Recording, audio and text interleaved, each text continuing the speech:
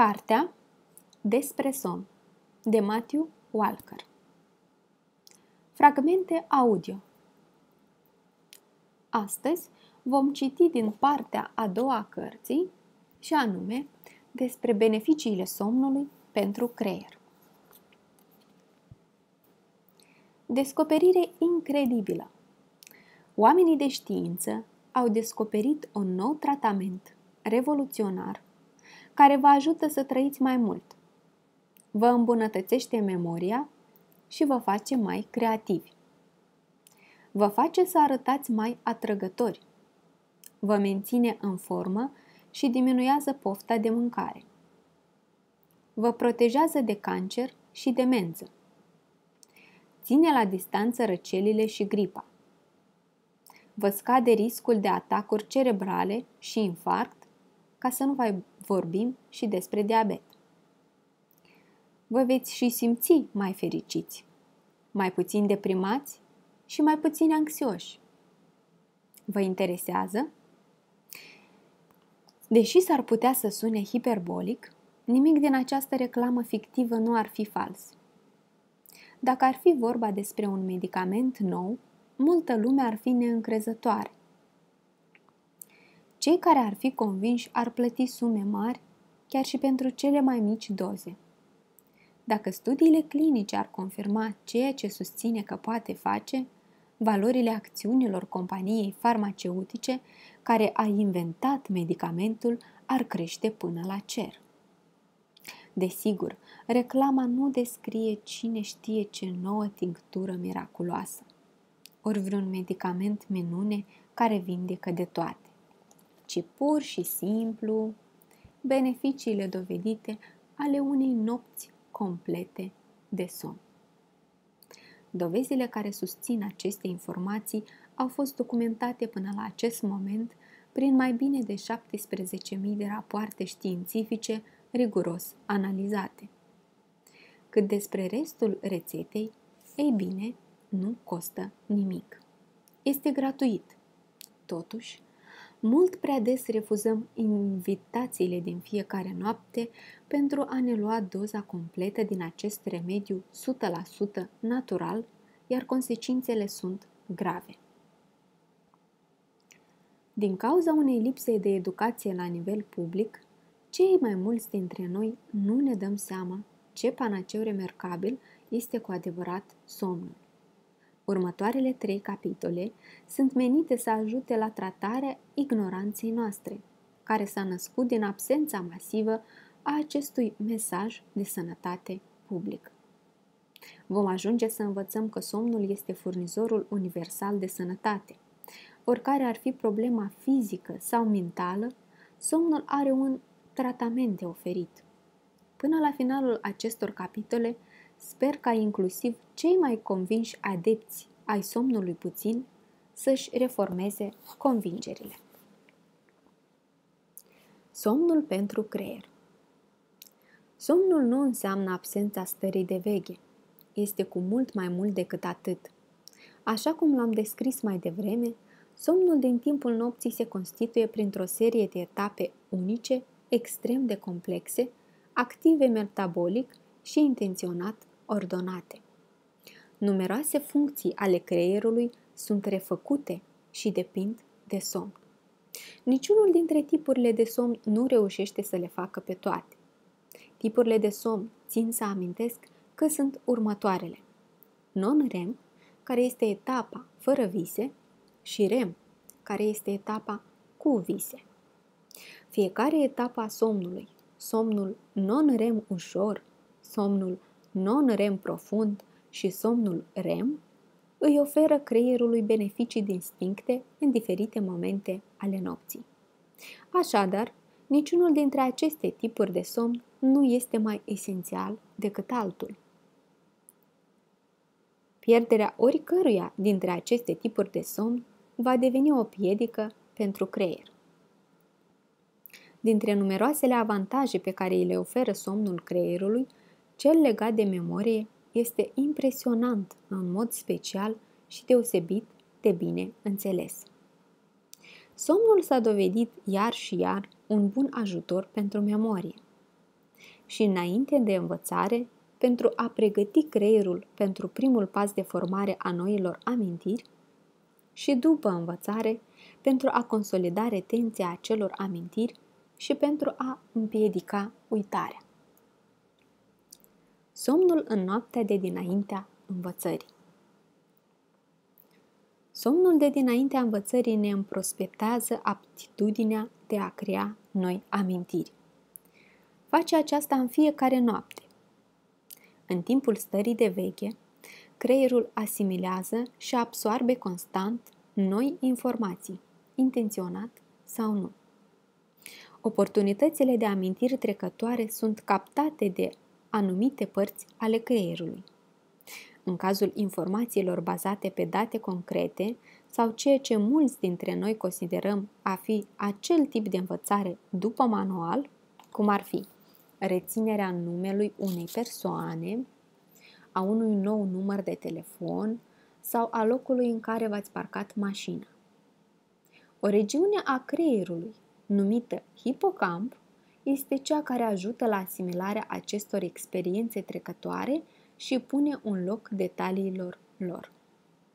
Din păcate, hipocampul are o capacitate de stocare limitată, la fel cum ar fi un stick USB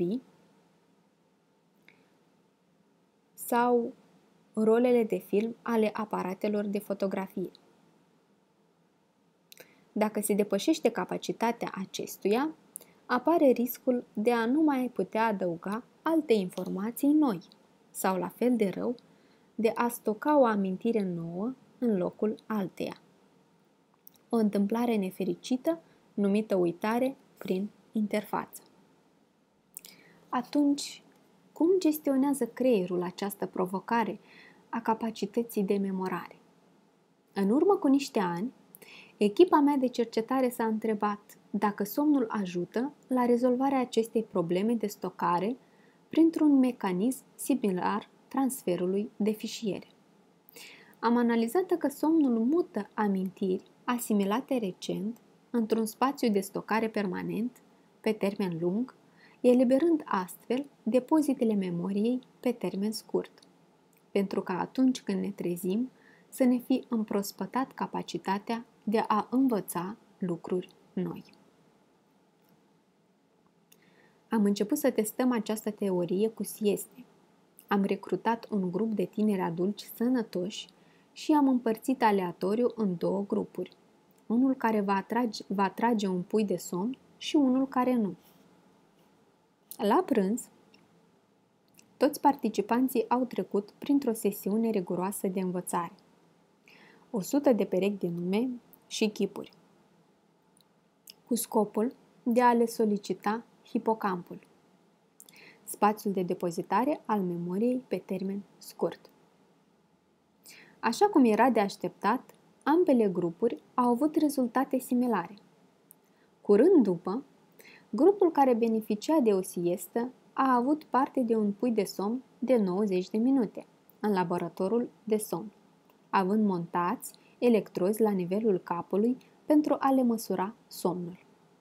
Grupul care nu a dormit a rămas în stare de veche în laborator și s-a ocupat de activități mărunte, cum ar fi navigarea pe internet sau jocuri de societate. Mai târziu, în aceeași zi, la ora 6 după amiază, toți participanții au trecut printr-o nouă sesiune de învățare intensivă, în timpul căruia au încercat să îngrămădească încă o serie de informații noi în rezervoarele lor pe termen scurt, încă 100 de perechi de nume și chipuri. Întrebarea noastră era simplă.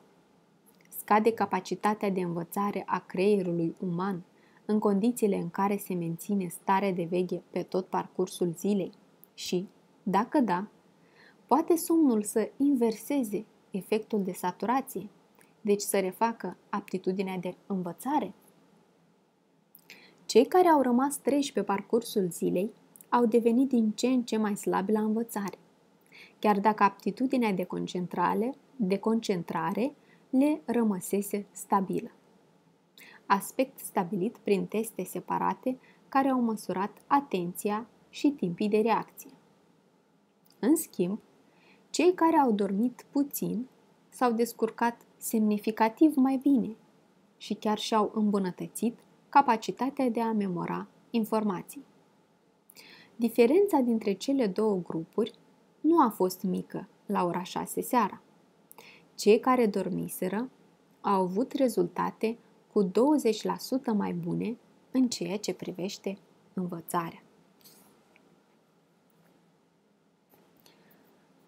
Somnul în noaptea de după învățare. Cel de-al doilea beneficiu al somnului pentru memorie se remarcă după învățare și este unul care apasă efectiv pe butonul de salvare, în ghilimele, pentru acele fișiere nou create. Prin aceasta, somnul protejează noile informații asimilate, acordându-le imunitate împotriva uitării, operațiune numită consolidare. Faptul că somnul pune în mișcare procesul de consolidare a memoriei a fost observat cu mult timp în urmă și s-ar putea să fie unul dintre cele mai vechi funcții propuse ale somnului.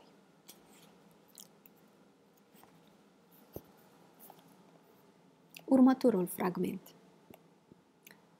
Dormiți ca să uitați? Până acum am discutat despre puterea pe care o are somnul de după învățare în raport cu amplificarea reamintirii și evitarea uitării. Totuși, capacitatea de uitare poate fi, în anumite contexte, la fel de importantă ca nevoia de a ne aminti. Atât în viața de zi cu zi, de exemplu, să uităm unde am parcat săptămâna trecută pentru a ne aminti locul în care am parcat astăzi, cât și clinic, de pildă, pentru extirparea amintirilor dureroase, paralizante sau pentru eliminarea poftelor în cazul dependențelor. Mult mai mult, uitarea nu este benefică doar pentru ștergerea informațiilor salvate de care nu mai avem nevoie. Aceasta scade și resursele cerebrale necesare pentru a recupera acele amintiri pe care vrem să le păstrăm. Similar nivelului de ușurință cu care am găsit documente importante pe un birou organizat ordonat și aerisit. Astfel, somnul vă ajută să rețineți tot ce aveți nevoie și nimic din ce nu aveți nevoie, facilitând ușurința cu care vă reamintiți lucruri. Altfel spus, uitarea este prețul pe care îl plătim pentru a ne aminti. În 1983, Francis Crick, laureat al premiului Nobel, cel care a descoperit structura dublă elicoidală a ADN-ului, s-a hotărât să își dedice geniul teoretic subiectului somn. El a sugerat că funcția viselor din timpul somnului REM era de a elimina copiile nedorite sau care se suprapun ale informațiilor din creier, ceea ce a numit el amintiri parazite, în ghilimele. Cu alte cuvinte, somnul, și anume etapa viselor, ne ajută la echilibrarea emoțiilor, la uitarea amintirilor, sentimentelor, emoțiilor care ne produc durere, în beneficiul celor care ne ajută pe parcursul vieții. De asemenea, autorul mai povestește că somnul este foarte important pentru creativitate.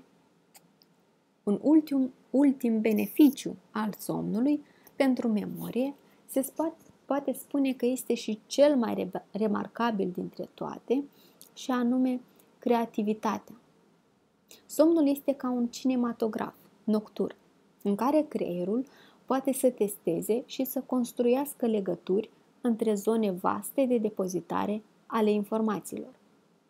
Această sarcină este îndeplinită într-un algoritm bizar, care favorizează căutarea celor mai îndepărtate și neevidente asocieri, similar unei căutări opuse prin Google. În felul în care creierul din stare de veche nu ar încerca vreodată.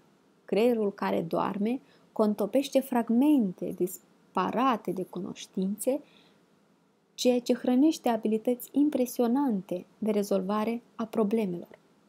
Dacă vă gândiți la tipul de experiență conștientă pe care l-ar produce un astfel de amestec bizar al amintirilor, s-ar putea să nu fiți surprinși să aflați că așa ceva se întâmplă în timpul stării de vis, în somnul REM.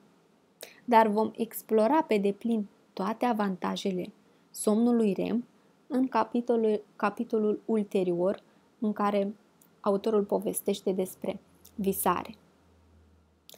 Deocamdată nu vă spun decât că o astfel de alchimie a informațiilor, asemenea celei pe care o provoacă visele din timpul somnului REM, a dus la unele dintre cele mai remarcabile reușite ale gândirii transformatoare din istoria rasei umane.